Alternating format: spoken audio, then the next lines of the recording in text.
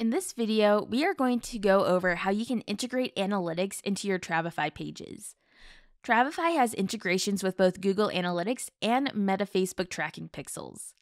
You do need to make sure you have your custom domain settings turned on within your account. If you want more information on that, make sure to check out our Getting Started guide on domain masking. To start with getting analytics set up, select the settings gear within your page builder, and on the right-hand side is going to be an Analytics tab which we can click. From here, select the Manage Website Analytics button. This is going to take us to our account settings, where you can input either the Metapixel ID or the tracking or measurement ID with Google Analytics. Once you've entered that in, select Connect. And that's really all there is to it. This is where you can go and manage your analytics after you've set this up. But if you have any questions, make sure to reach out to our team at professional@travefy.com. Thanks so much for watching, and make sure to check out the rest of our Getting Started videos.